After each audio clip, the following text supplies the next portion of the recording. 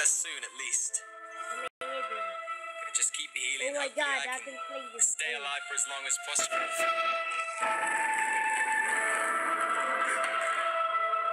Whoa! Dude, it moved! A random stone statue outside Tomato Temple seems to be moving.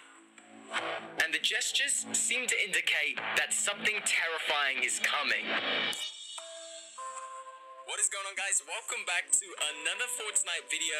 This time we're over at Tomato Temple looking at the stone statue. This statue is relatively new to the game, but recently players have been flooding in reports saying the statue is moving. A few days ago, the statue was seen in its original position, but as of right now, the hand gestures of the stone statue indicates that it's crying. This is very concerning for a couple of reasons. The most obvious being, how is this stone statue moving? I mean, it's in the name, it's a stone statue. It shouldn't move. But also, what does this mean?